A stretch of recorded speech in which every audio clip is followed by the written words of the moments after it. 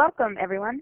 On behalf of the National Transit Institute, I thank you for participating in the TCRP Report 185, Part 2, Bus Operator Workstation Design for Improving Occupational Health and Safety webinar. The National Transit Institute develops, promotes, and delivers training and education programs for the public transit industry in the United States.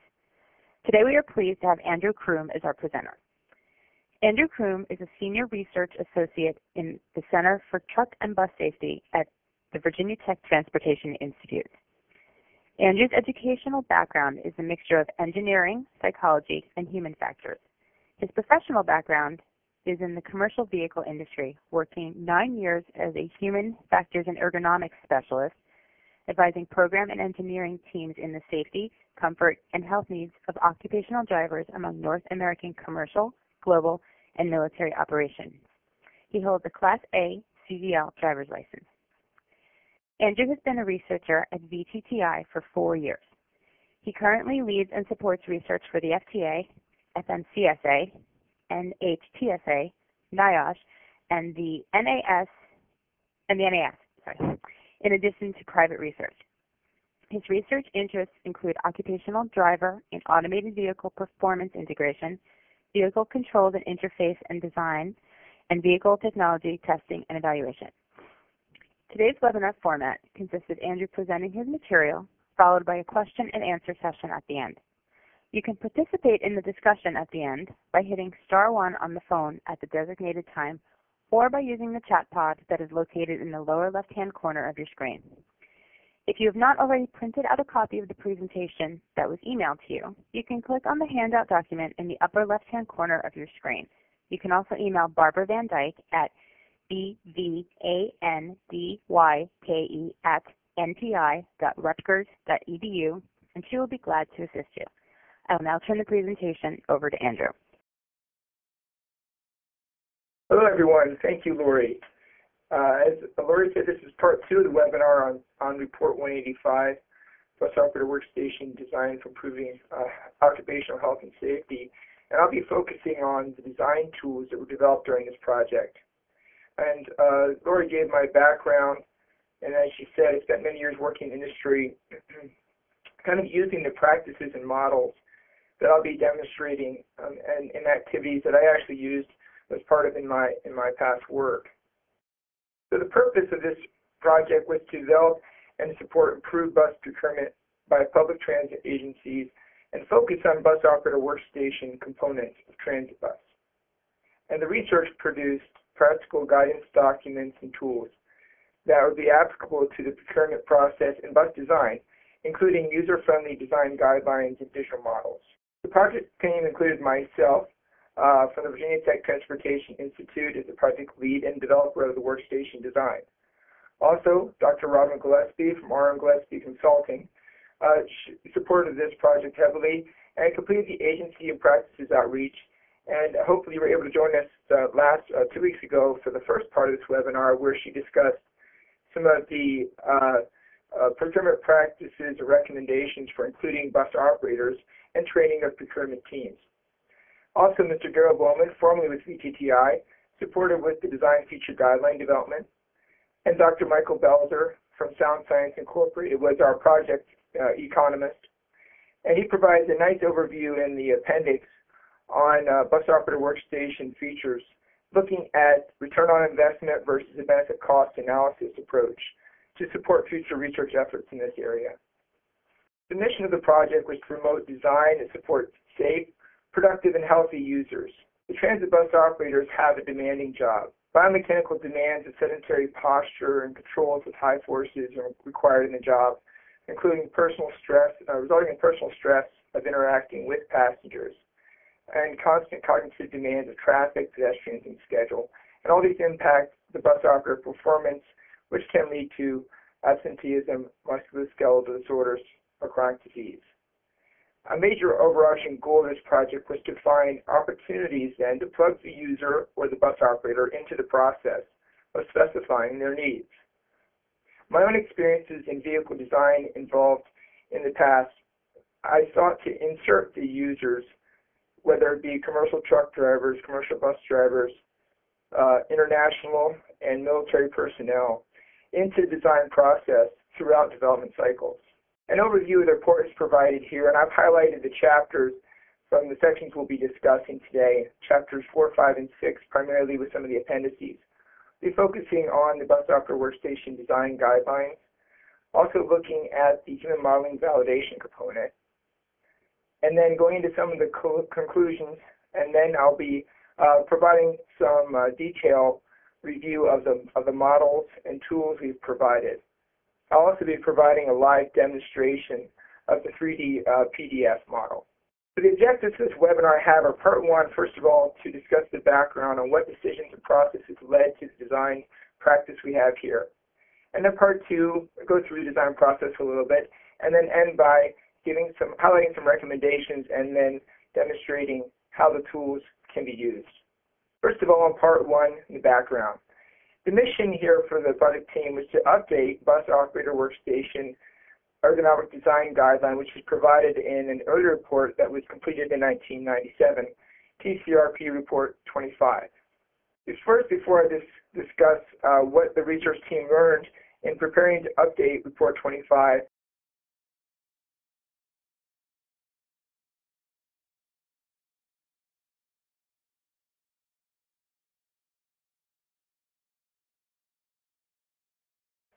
I want to recognize that this was basically intended to be a project where we would update a previous design guideline. And in any design iteration, it's good to pause for a moment and consider that any complex product is a balance of many factors. And it is the job of strong engineering companies and organizations to balance those factors for the needs of their users. And that is true also for Bus Operator Workstation and the buses that we all work with. So some of those components in any product, whether it be buses or phones, that they have to be balanced for size, shape, weight, strength, interface with the user, reliability, and efficiency. Bus design in the Operator Workstation requires a careful balance of the items that serve the design elements that interface through and around the seated bus operator. So these elements might also be called user needs. For example, reach, comfort, and access. And then the arrangement of the workstation items, for example, seats, steering wheels, and controls, requires the breakdown of these pieces and then reorganization of the recommended modified pieces, if you will, in the workstation. So the mission, as I said, was to update Report 25. Looking at that, the process from TCRP Report 25, we studied the research team studied this report in detail. Parts of it are publicly available for download, and parts of it are also public but a little more difficult to get to. And we looked over all of the appendices and the elements that led to Report 25 to try to understand the full background of this project. We noticed that some things were done very well, such as capturing key tasks for the bus operator, surveying bus operators for recommended design aspects of the workstation elements, and conducting user testing with mock-ups. Some areas we noticed that could be improved in the updated guideline, or Report 185, which is what we're discussing here, were the fact that in Report 25, they used univariate anthropometric data rather than multivariate anthropometric data, which is a combination of the real measures of whether it be arm length or seating height, etc. The fundamental reference established there in that project was a seat reference, which seems kind of maybe somewhat very detailed to discuss, but this assumption led to the guidance that was provided in Report 25. And when you use a seat reference rather than what all other vehicles use in commercial and light vehicle design, which is a floor reference, it can require, as seen in the picture to the left, that there be an adjustable floor height, not only adjustable pedals, but adjustable floor. So the research team looked at that and decided that the typical heel approach would be best. So we actually, rather than just update Report 25, we reset on a new path with Report 185. We did this by applying the existing Bus Operator Workstation envelope as a boundary. We based, as I'm going to say in a moment, in the process, we wanted to keep what works and recognize that this wasn't a blank sheet design. We want to provide improvements in the near term not 20 years down the road. So we started with the existing transit low-floor bus boundaries. Then identified the key reference points, meaning accelerator heel point, seat points, which are referred to as H points, sometimes understood to be generically the hip point where drivers sit in seats, and a visibility target, which is well known from the APTA procurement guide, otherwise known as the White Book, that provides downward visibility guidance. We reorganized these pieces with updated design criteria according to well-known SAE Class B vehicle packaging guidelines. I provided this slide just for reference. I won't describe each of these recommended practices, but they're here for your review in the future. They're also available in the report. Additionally, I provided some references here in the background of these recommended practices. And I'd like to just to highlight the fact that this design process is used for commercial and non-commercial vehicle development, and that continues alongside modeling tools used today. The processes that are applied, that were applied in this work in Report 185 are reliable. However, updates of those processes are ongoing, and the data that they rely on. So moving on to the process we used to develop this guideline and the model, the mission was to improve what needs updating without eliminating what works. The approach we took were these 7 steps. I'll be highlighting steps 1, 3, 4, 5, and 6. The steps and the results of the agency interviews, surveys, and preparing training and practices were covered in the first webinar 2 weeks ago. And if anyone does not have access to that slide deck, we can provide it afterwards. In step 1, we collected operator health research, design practices, and criteria handbooks, as well as recommended practices and the bus workstation envelope. Then compared the needs as identified through interviews and surveys and the research to the existing design today. We then developed updated guideline and CAD models and performed human modeling validation on that model, and then extracted the design tools and then used those to position them inside the training and practices that were discussed before. So first of all, in the collection, what do we start with? We started with these guidelines, Report 25, which provides an excellent list of guidelines for the Transit Bus Operator Workstation. And the American Public Transportation Association, or APTA White Book, provides some workstation guidelines. We also use some international guidelines, such as European Bus System of the Future and the ISO Road Vehicle Ergonomic Requirements. We collected all these into a matrix, which is provided as an appendix to the Design Tool 1. The Design Tool 1 is the feature guideline that I'll discuss in a moment. Taking those inputs, we also wanted to account for the real vehicle data, since we needed to produce a 3D model as a result of this deliverable for this project. We started by working with North American transit bus manufacturers that shared the basic boundaries for the Transit Bus Operator Workstation. Then our research team measured components and dimensions on 2 major North American transit buses and used those components to then guide our processes relative to some of the components that are existing there today on buses, and then make improvements from there. So the pathway was to collect the requirements, collect the guidelines in step A that I listed already. Then we used recommended practices from SAE to combine those guidance dimensions and put them into CAD model as shown in step C. Then we delivered individual component feature guidelines in D, and that is available in a tool now. We did modeling validation, and that resulted by exporting the data into 3D formats that can be used for engineering, and also a 3D PDF that can be used by anyone. Some details on the design. This process led to the development of common transit bus engineering design references. We recognize, and I recognize from my background in working in engineering and vehicle design domain, that it's important to provide some world reference that would be useful to engineers. So we actually looked at the bus as a whole and tried to determine what references would be helpful to designers, engineers, and manufacturers, component suppliers to all discuss. And they're really relative to the vehicle architecture, it's obvious that the front axle is an excellent reference. In addition, the bumper, which provides reference for visibility guidance in the Active White Book. And then the heel point, which is a very important packaging reference, as I described earlier, would be the starting point, is the starting point for all vehicle packaging exercises.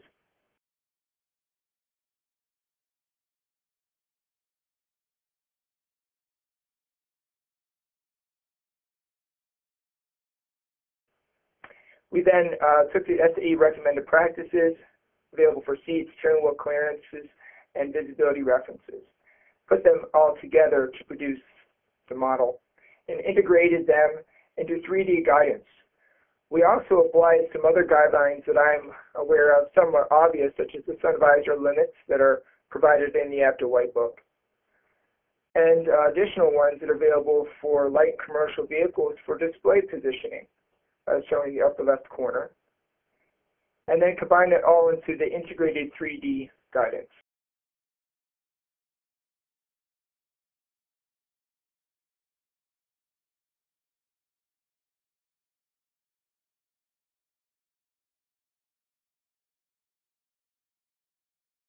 The next step was to validate this model.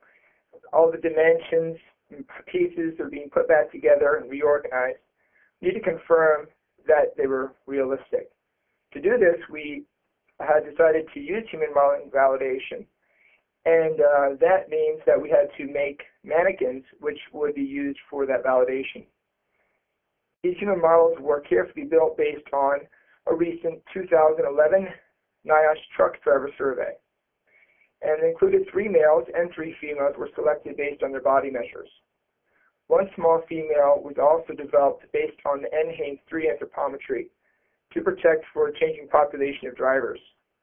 Our panel during this project wisely advised us to be aware that the population is increasing in the number of drivers who come from Latino, Hispanic, and Mexican descent. And so we need to recognize the size might be adjusting in the future, and we need to validate relative to those 7. I also highlight in this slide a range of statures. Stature alone should not be considered a key dimension when you are designing, but it highlights here the size range of drivers and the population drivers in this case, bus operators, we are seeking to represent, from 1st percentile up to 98th percentile in female, and 1st to 97th in male. And then one more on this area. One more note on this area of human modeling anthropometry. The research team would have preferred to verify that the model with transit bus drivers. However, that recent survey of North American drivers did provide excellent detail, and it's difficult to get population measurements at that level of detail that could be used to develop mannequins. And these types of surveys are very rare outside of mainly military subpopulations. So while we recognize that the drivers surveyed are heavier than the general population based on this data, you can also see that transit bus measures of the population show that there's a similar population status for transit bus drivers as there are for other occupational drivers. So moving on past the anthropometry into the validation, what we did with those mannequins is position them into the guidance model, and then we had to iterate the model further and confirm that it matched all of the guidelines and or update the guidelines to match the model. We were able to observe that the steering wheel range we had selected, the minimum seating position range, and feet could remain on the floor, eyes could remain targeted on the visibility target. Additionally, some of the guidance we provided on the knee clearances and stomach clearances were confirmed relative to these posturing models. And as an output, we were also able to develop reach curves for fingertip and grasp, which were provided now with the model at a 600 millimeter height above the pedal floor in the operator workstation. So moving into part 3, I'll highlight a few recommendations and then we'll go through the tools. The mission was to identify improvements and useful tools that connect the purchaser's to the designers. As I mentioned before, I've been in this place where I'm an advocate for users and drivers and operators in previous work prior to joining VTTI. And while I was there, I was involved in many activities, including the drivers or users in the development cycle. So some recommendations that I would like to highlight here. There are many good ones in the guideline and integrated, as I mentioned, in the 3D models. I would like to highlight a few that I think we should reach for in the near term. There's much discussion on thermal and security barriers, and because of that, we provided an access door recommendation. We assume that the best thermal and security barrier may be one that completely surrounds the operator, although there are other designs we recognize there. But we provided an access door clearance that would account for the position of steps that are likely in the operator workspace, as well as the size of drivers, operators that need to get in and out of that area. In addition, stomach clearance is recommended with an adjustable column position. Now this is an interesting point, because down below you'll notice we are recommending changes to the standard steering wheel angles that are there today in the buses. What they do well at being very horizontal or close to 0 degrees in steering wheel position is they do provide access for operators to enter and exit the operator workstation between the seat and steering wheel. So we're recommending that the column still maintain a adjustment position for that access. The platform step clearance, recommending minimum foot, if you will, like a foot clearance for those steps. It's a very busy area, as I'm sure we're all aware. Passenger handles and fare boxes can often get in the way of the step that is designed for the operator, not for the fare box. And then the street side window, we've highlighted this because there are recommendations in the Active White Book regarding the lower limits of the street side window above the operator platform. We've also provided a recommendation for emergency access. This is especially important as we consider the thermal and security barriers that may be added and are being added around the workstation. Relative to the steering wheel, I'd like to highlight the column should dampen vibrations, and the diameter should be targeting 18 inches, other than larger than that. The neutral horizontal angle we've recommended is 27 degrees with plus or minus 20 degrees of adjustment. And the torque required to turn the steering wheel should be controlled, so that at 10 degrees rotation should be no less than 5 foot-pounds and no more than 10 foot-pounds. And on the pedals, the accelerator pedal force will provide a recommendation as well. And because of that, we've highlighted a clearance zone that's available in the ISO guideline for clearance.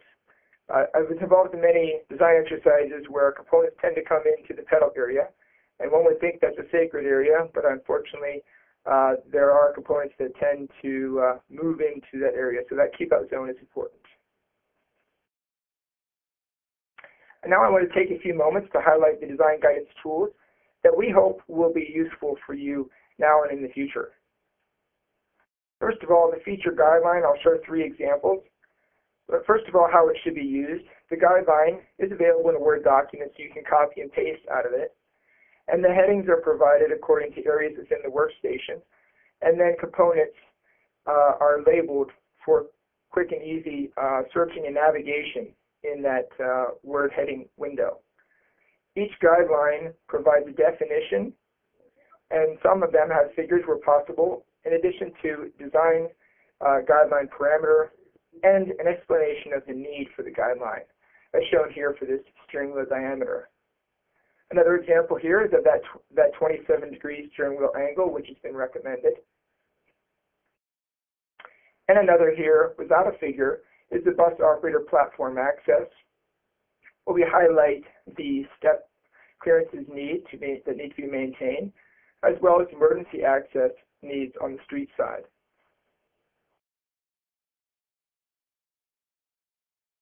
Moving on, I'm highlighting this image of a CAD model.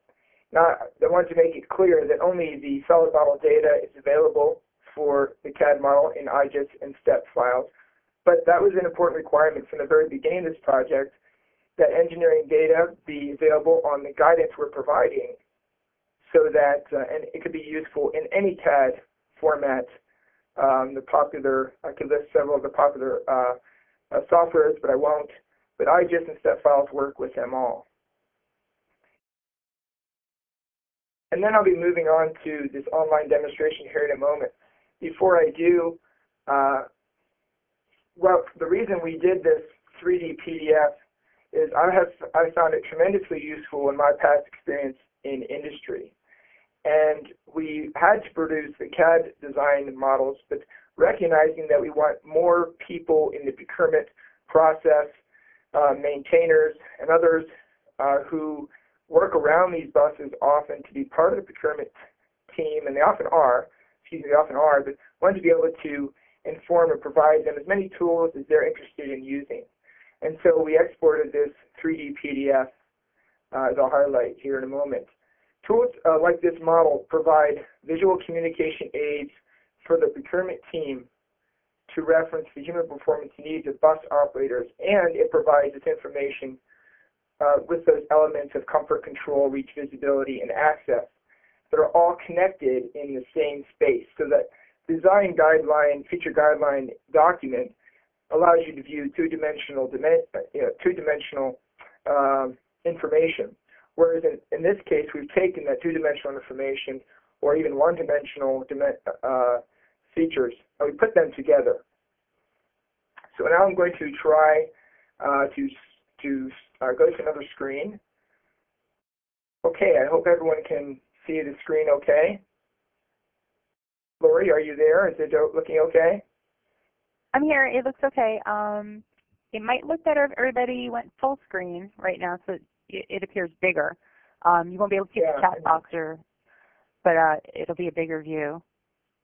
In the upper right corner, I believe, of the Adobe Connect, there's a green four-way arrow you can click on. Yes, and then you can shrink it again by hovering at the top of the page, and the arrows go the other direction. So it's a good option to see what Andrew's talking about. Good job. Thank you. All right, thank you. So I'll proceed by just explaining this 3D model.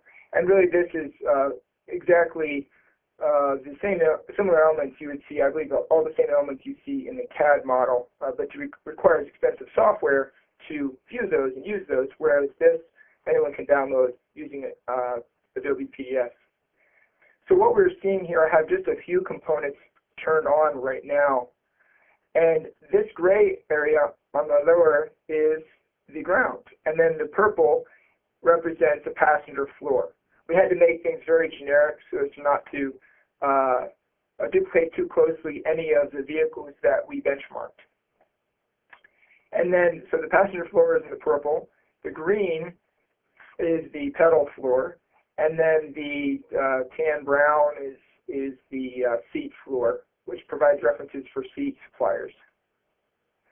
The blue points represent a seat range in full down, full forward, full up. And this parallelogram is common with the recommended practices in SAE, even though many of the seats produce a rather square forward, rearward, up, down box. This steering wheel is positioned at the recommended neutral position at 27 degrees. And then we have a represented gauge display, represented turn signal floor bracket. And then these red spheres are representing fiducial references that can help in positioning this model. And the red sphere in the rear here is the axle center of the vehicle at the height of the pedal floor. And then this big gray box is a representative of a rather large, although not the largest, fare box. We recognize the packaging requirements that is part of the challenge for the procurement team and manufacturers. I also turned on the accelerator pedal, and this yellow tube is representing the aptitude visibility guideline relative to the bumper here. So now we're looking at the street side. We'd be looking through the street side window right now if we were looking at the bus. Okay, I will turn on a few pieces here. I apologize if I have to peck around on the model here, but what I want to highlight, over in the left area, you see these named parts. They represent the components that you'd want to use in the design guideline relative to the guideline. And some of them I would like to highlight. I'll turn them on piece by piece here, are the controls. We provide steering wheel recommendation positions other than the single position, and a steering wheel position for access the seat. You notice it's far forward and forward of 0 degrees, or forward of the vertical position, whereas the other positions are recommended tilt telescope range. Okay, we also have fingertip reach and grasp reach curves that are provided, as I mentioned, the result of the packaging model work that was done. The yellow is fingertip, as you can reach more with your finger, and the red is grasp. These are primary controls, and we compared all of the 7 mannequins to determine the shortest reach of fingertip and grasp, and then provided these as guidance for the shortest reach. I'd also like to highlight a steering wheel clearance envelope positioned around the steering wheel, positioned at the center point. I'll turn off the other steering wheels to make that clear. And at any time you want to figure out what you are looking at, you can simply click on it, and it is highlighted in the model tree here to the left. The model tree can be turned off and on by simply right-clicking on the model, hide model tree, or right-clicking again, show model tree. And there's a user guide also available on the TCRP Report 185 webpage. I've also highlighted a few other components here. I'll turn some things off to make it easier to understand. I'd like to highlight some of the access features I've discussed. The step clearances, we have provided 127 millimeter discs that we positioned on likely step locations. There's one. There's a second, and a third. The one single step is assuming that the step size to get up to the operator workstation is often limited, so we required or suggested requiring one single foot clearance for sure, and then 2 on the operator floor. Make sure that the seat floor does not move into it, the fare box does not move into that space, so that the operator can rotate around on the seat or off the seat when getting on and off. Additionally, I mentioned a steering wheel clearance position for access. I'd also like to highlight emergency access window clearances for provided in the model at the same position as recommended for minimum visibility in the APTA White Book, both rearward of the heel point and vertical above the heel point, reference limits. And lastly, I will highlight some visibility guidance we provided here. Some of it pulled right from the White Book and other areas. In this case, I will show the eye ellipses that were developed as part of the visibility guidance and are often used today in procurement.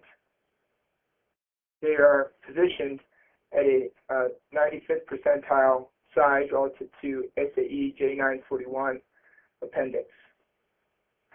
Additionally, we have the visibility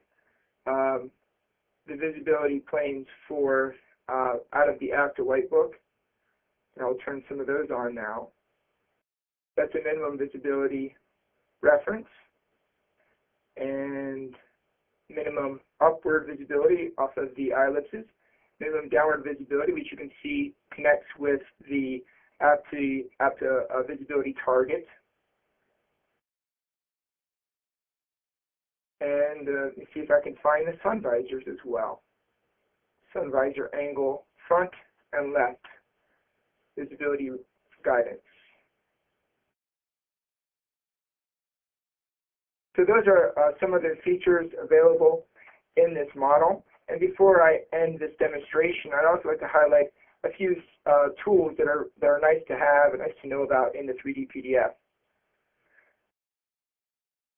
Some of them include, you can change how you use the mouse here by rotating, spinning, or pan. You can also do 3D measurements. I'll show that in a moment because I'll first do a cross-section.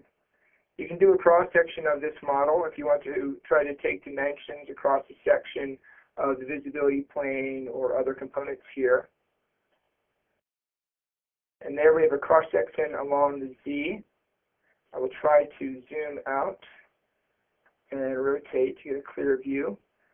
I can move that cross-section up or down, and it changes where that cross-section occurs on the Z-axis. And then by using that, I can also do some dimensions, as I mentioned. I can do dimensions with or without the cross-section, but I think it's nice to see it turned on.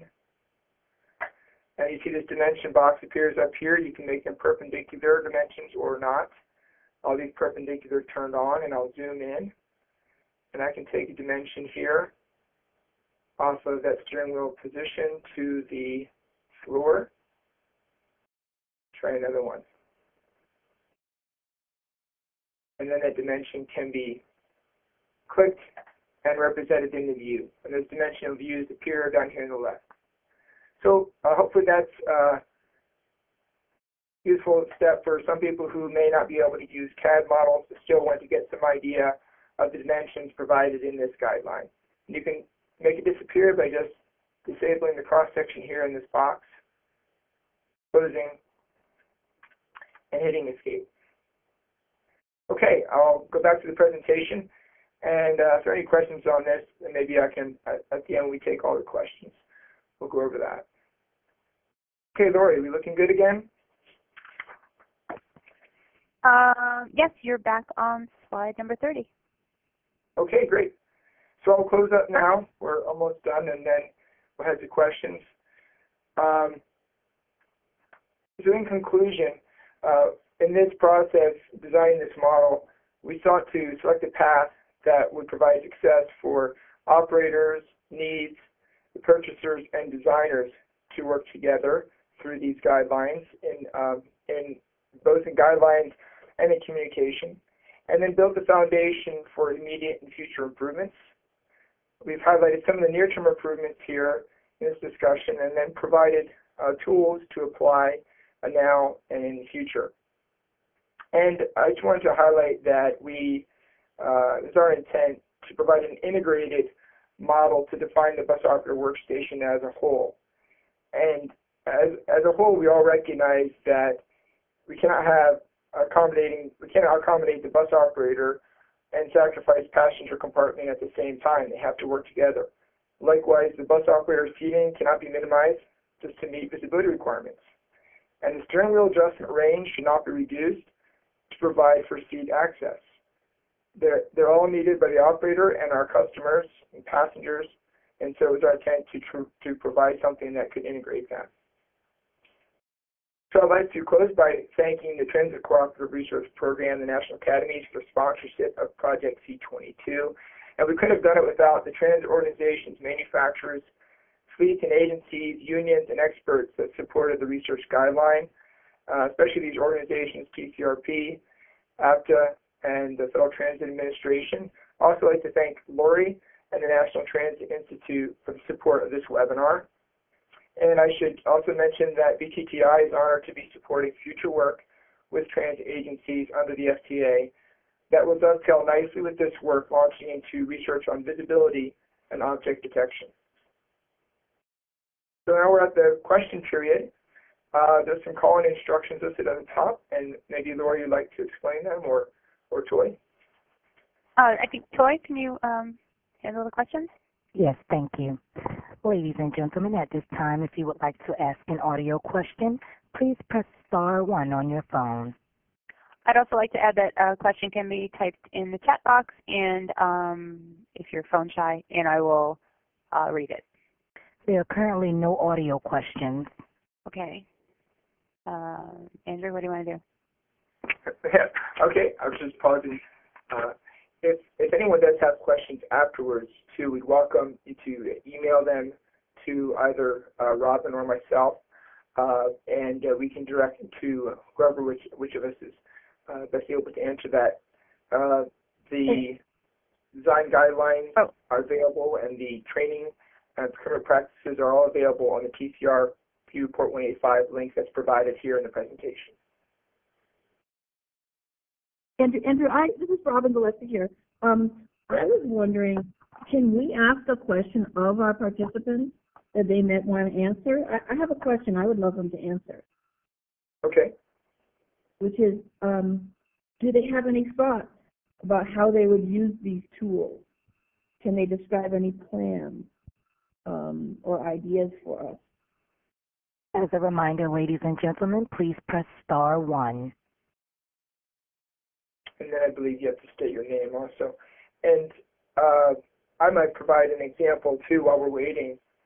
When I was involved in a design exercise before, we used 3D models, we used mock-ups, and others.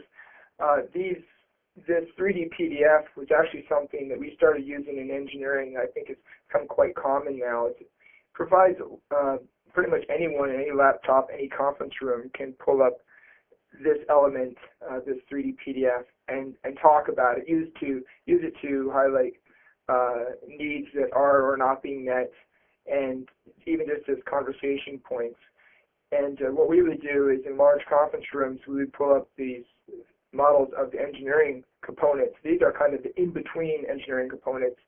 Sometimes people ask me to explain what is this model and these envelopes really providing. I tell them that they should imagine a situation where they find themselves needing to furnish their living room, but they aren't able to pick all the pieces out themselves exactly.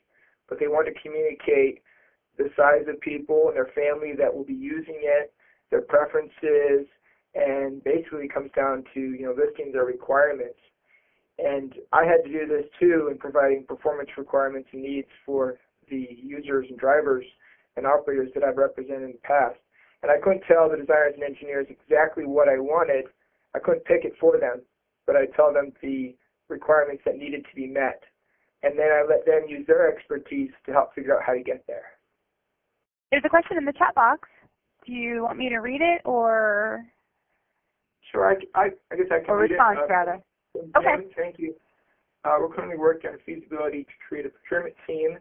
I'll read it in case anyone is just on the phone. In order to include the enclosures, I believe that's enclosures, in the design development phase.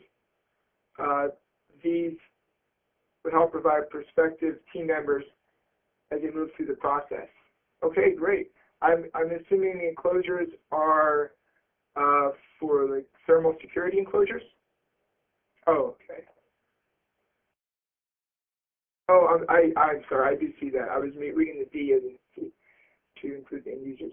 That's great. Yeah, I hope that you can do that. And like you said, hopefully it's in a easy to use format on any laptop, so that whatever your setup is, and you can spin it around.